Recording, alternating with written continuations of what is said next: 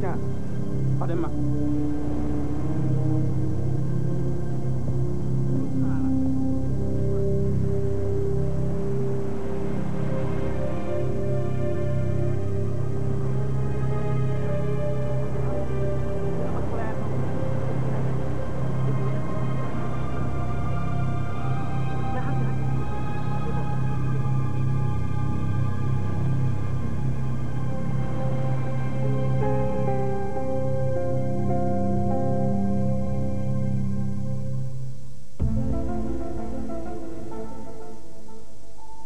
The X-Files, Wednesday at 9 on BBC Two.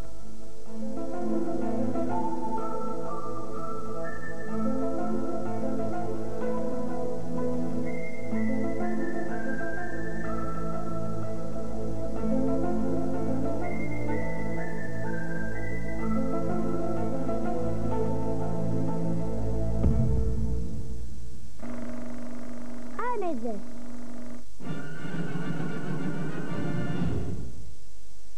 Thing is, before she, sex for me had been a function, but this first night, I mean, it was a revelation. It was Wednesday. It was wonderful, you know, and it was more, you know, I was saying it was more than the physical. Well, for you, it was spiritual, wasn't it? Yeah. You know, I was still experimenting with the dosage, so... When I first saw G naked, yeah. I always compared it to a road accident, you know, it's like a little bit shocking, but you can't help looking. Yeah.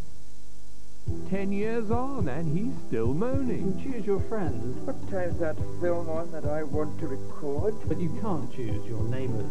It just gives me over an hour to open this packet of videos.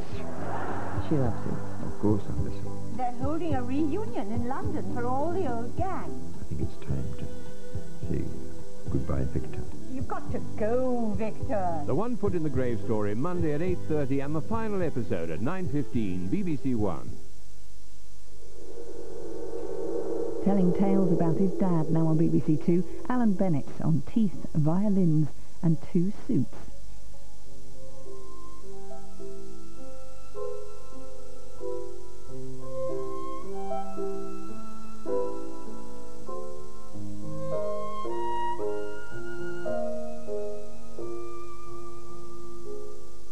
As a child, I'm always conscious and always guilty that I love my mother more than my father. I'm happier with her than with him, feel easier alone in her company, whereas with him I'm awkward and over-talkative, not the kind of boy, modest, unassuming, unpretentious, that I feel he wants me to be and probably has been himself. In my teens, I become fearful that my mother, and to a lesser extent my father, will die. My concern is not entirely unselfish. What will happen to me is probably at the bottom of it, but it declares itself in an odd fashion. Both my parents have false teeth. Dad has all his teeth out when he's 25, and having been a martyr to toothache for much of his youth, he counts himself well rid of them. With Mum it takes longer, but eventually she has all hers out too. This isn't unusual at the time, having your teeth out almost a rite of passage before entering middle age. But it means that when I'm 14 or so, both my parents have long had false teeth, and called that, never dentures. At night, Dad sleeps in his top set, but takes out his bottom teeth and leaves them on the draining board.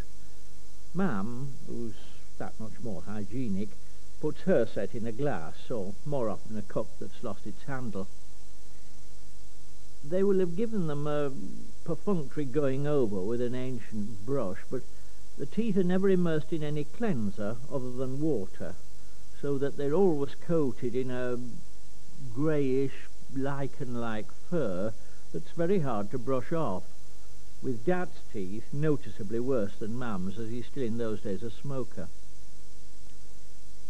At 14, I become convinced that this coating is a bad thing, and that it harbours every known germ, and that my parents' health, and indeed survival, depends on it being removed.